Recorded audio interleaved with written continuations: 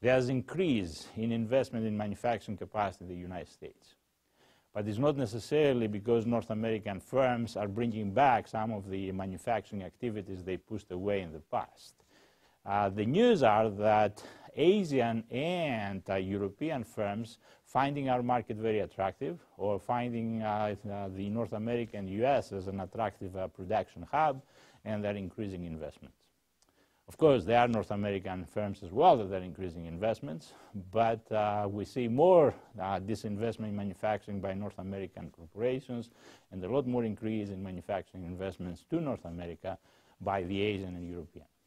60% of the increases in manufacturing investments in our region has come from Asia and Europe, and the other 40% has come from American firms. So that is the good news.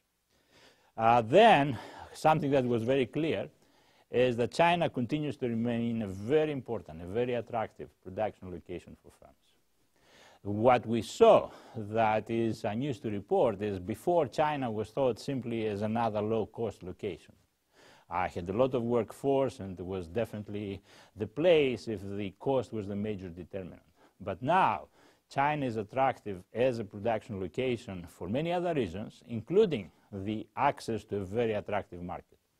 Thinking about the middle of the market, right? The middle income consumers in China, it's a huge market. You're talking about 300, 400 million.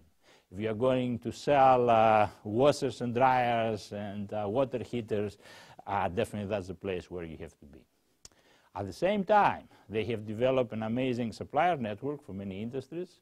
They have developed flexibility in introducing new products and being able to bring them to the market rather fast. That's, for example, what attracts Apple making its iPhones in that part of the world. And the quality issues that we used to associate with China in the past, many of them have gone away. They have lean manufacturing facilities, and they have very good quality standards for many products. Of course, exceptions can always be the case. But China is there, is a very attractive production hub. We always thought about 30 or 40% of the manufacturing in the world is happening in China, and we will continue to see that. But now we might see it with a different portfolio of products than before. So that's what was the news in our study. Well, if we are concerned about manufacturing declining in the United States, we will say that our colleagues in Japan and Western Europe are not feeling any better. And actually, they might be feeling a little more worse than us. There's more production outflow away from Western Europe, and some outflow of production out of Japan. So decline of manufacturing in those developed economies is there, and we observe it clearly in the data. Then the analysis of the decision logic of what the executives use to make their choices in this particular decision instances is, of course, cost always is going to be there, but it's not necessarily the major determinant. There are a lot of other factors. It's not just the cost of producing a product, it's the total cost of the supply chain. That is going to include the logistics, that is going to include finding suppliers, correcting quality, and the total ownership of the total cost of ownership of the supply chain and the product that are driving considerations. Considerations about the ability in a highly volatile environment to quickly react, and therefore shorter lead times, faster access to the market. Risk issues that were so heavily emphasized with what we saw in Japan, with the tsunami and the earthquake, or what we saw in Thailand, that created tremendous catastrophic level risks, even in certain parts of the supply chain, are considerations they start thinking about more.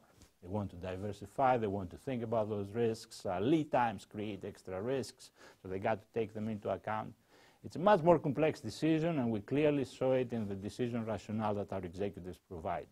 Cost is one of the factors, not necessarily in many situations the most important one. And finally, what we saw clearly is that companies within their own home market, especially developed economies, they would like to produce a large portion of what they sell there, in most of the cases. Not necessarily the whole thing, but a large portion.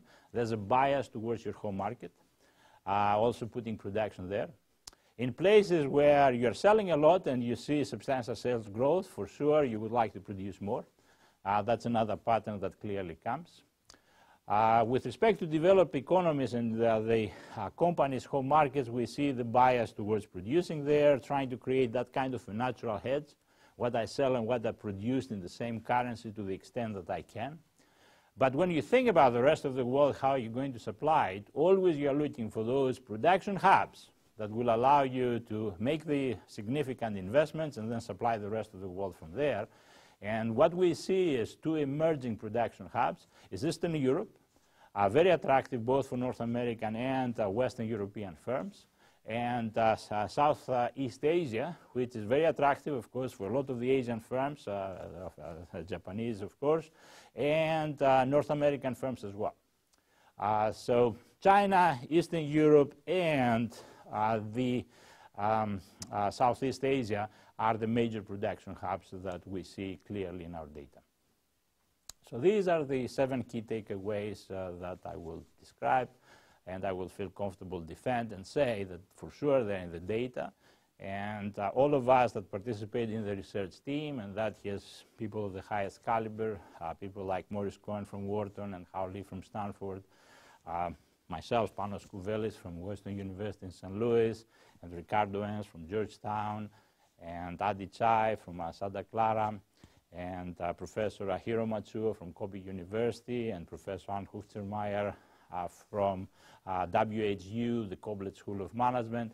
We all feel comfortable that we believe these trends that I just described are there and are happening, but they're happening right now. What is going to be happening 5, 10 years down the road? We expect some of that will continue, but 5 years, 10 years down the road, we might need another study and another collection of data to exactly tell you what's the current situation.